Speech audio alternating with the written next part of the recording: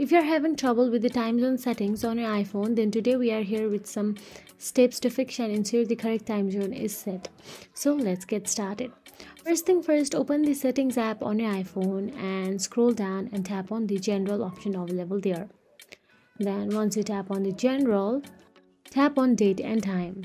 Now toggle the switch next to the set automatically to green or simply turn it off. This should automatically set your time zone based on your current location, or if you want to set your time according to your preferences, then simply tap on it and a time clock will appear there.